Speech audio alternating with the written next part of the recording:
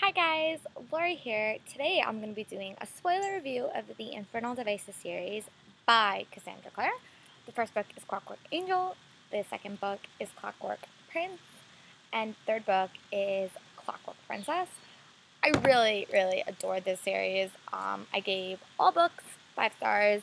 Book 1 was a little bit on the weaker side, but that is normally the case when you're developing a world as you're doing in the first book of a series, so I gave it a little bit of slack.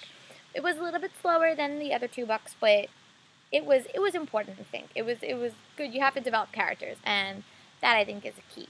But I really adored the triangle. I have never read a triangle like this. I would even go far as saying this is one of the best young literature triangles, young adult romance triangles I've ever read. It just blew me away. It was so complicated, and it wasn't like a good guy and a bad guy, which I always get mad in those triangles, but this was just, they were both such good guys, and they both had so much love in their hearts, and it was just so interesting.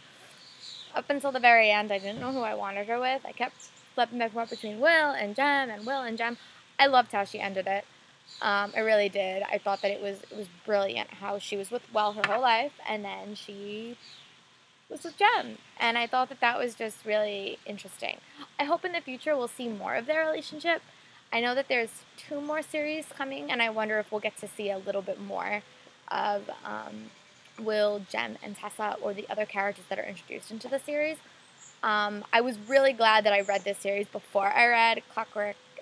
Before I finished the City of Bone Mortal Instruments series, because I know now what Jem's character represents in that, and that's just so awesome.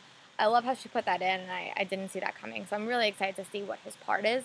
The end of the epilogue makes you think that there was a little bit more to that story, and I would love to get my hands on it.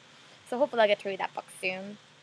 In addition to the triangle, which I thought was really fascinating, I also really love the side characters and side plots.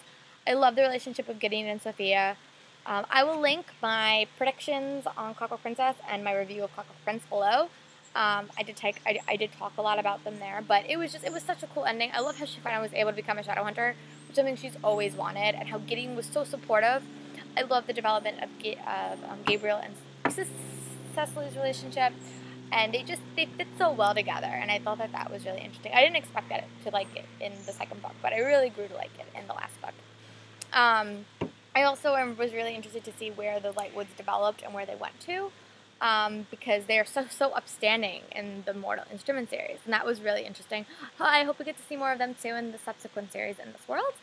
But yeah, my fave book, plot-wise, was book 3, Clockwork Princess, because I just think it tied up the plot so nicely, and everything made sense, and it was tied in a neat little bow in a sense, but you know that there's so much more to tell you, so it was tied off nicely. I really want to know more about Jem, Tessa, and Will, but I'm okay if this is where it ends. But my favorite book, character-wise, was definitely book 2. I thought that it was so interesting, the development of Will, finding out that he didn't really have a curse, and his curse was self-inflicted, and that's even more sometimes dangerous or scary than having a curse put on you, because it's all you're in your own head and you make it. He cut himself off from his whole entire family, and that was just such an interesting twist. I love the Jezime thing. It was so sad when she died, though. That kind of made me sad.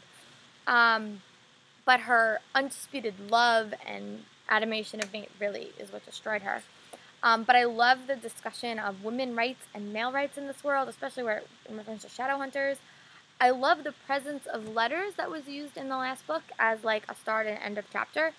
I thought that was a very interesting way to give you more information, which didn't necessarily have to deal with the plot directly, but it still kept you apprised of things outside the core world, which I thought was a very interesting writing technique. I'd love to see more of that, Cassandra Clare. That was actually really interesting. But yeah, the plot was just interesting. I love the magic. I love learning more about the Parabate connection between Will and Jem, how it was destroyed and how it really gut-wrenched Will, and then to learn that Jem really wasn't dead, or he was, but he was a silent brother. It was just really interesting. I can't speak enough about this series. I really adored it. But yeah, I'm going to link my reviews below of the second book in the series. I'm going to put my Goodreads, my Twitter, my book blog thing below. If you guys have any comments or wanted to talk about it, you guys can comment below and I will try to answer you back in a quick and speedy fashion. Thank you very much, and happy reading, everyone!